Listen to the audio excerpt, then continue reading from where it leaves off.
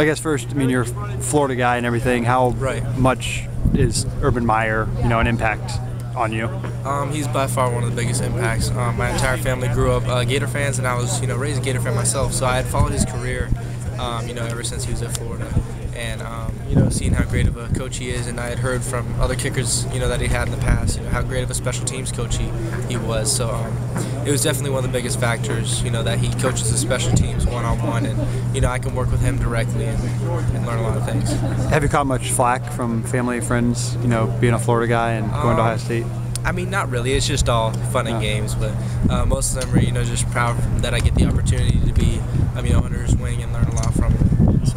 You talked about how big of an emphasis he puts on special teams, and he is basically the special teams coach. And how important is that for you, for the head coach, to put, because that's not always the case? Right. It's especially important for me. In my high school, they really didn't take special teams that seriously, and the fact that it has so much attention, from the head coach himself, Urban Meyer, and the fact that he teaches it so well is another thing. I was up there for Friday Night Lights, and I was kicking a little bit, and he came over and was working with me. I was amazed at the amount that he just spit out in a matter of 5 minutes that I had never known before. So, what was it like kicking in Ohio Stadium?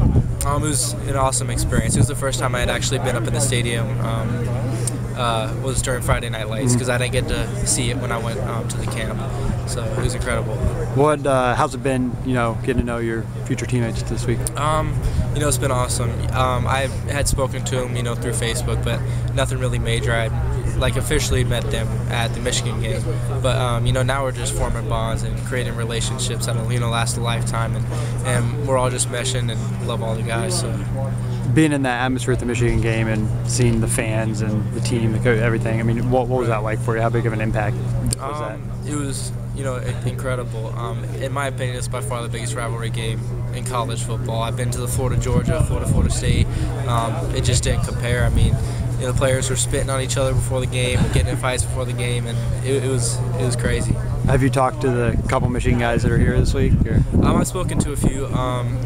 I just actually was talking to Jake Button there, who's going to be playing tight end for Michigan, and we just jokingly act like we hate each other, but it's just fun and games. All right, thanks a lot.